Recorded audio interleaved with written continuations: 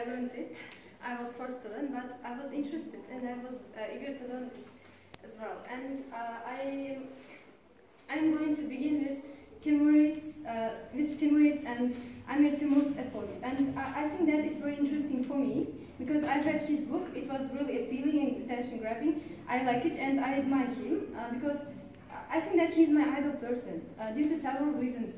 Some may hold the opinion that he's a violent person, and others may hold another opinion that he's somehow he was thinking about his only his words. And but my view is the common sense one, which is I think that all of you think similar with me because he is somehow the best person that that lived in this country, because when he was born. But is he originally Uzbek? Yes. You know, at that time. Are you sure? Those times there wasn't any nationality called Uzbek. He was born in 1338, and okay. But our nationality formed after 200 years. That's why we don't know exactly, but he was living there, and I can talk precisely about him that he was Uzbek, but not for 100%. Some say that he is, for some percent, he is from Mongolia. Yes, from Mongolia. Mm. But he is mostly Uzbek, I think. Yes, I suppose so. And when he was 10 years old, he learned Quran fully when he was 10 years old because he was a really intelligent person. And then when he was 12 years old, then he just began to be interested in somehow physical activities. For example, riding a horse or fighting, and then he just began to somehow highlight himself among his peers. And after, when he was 18 years old, he just there was a Hakim, and his name was Babur Hakim.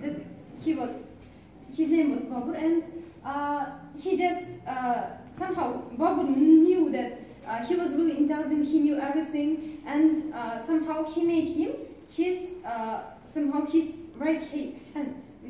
We do this. We have this kind of expression, right hand, and he was this kind of person. Then when he came, others just didn't expect, and they said, "You are a child." Then he just he cut his head.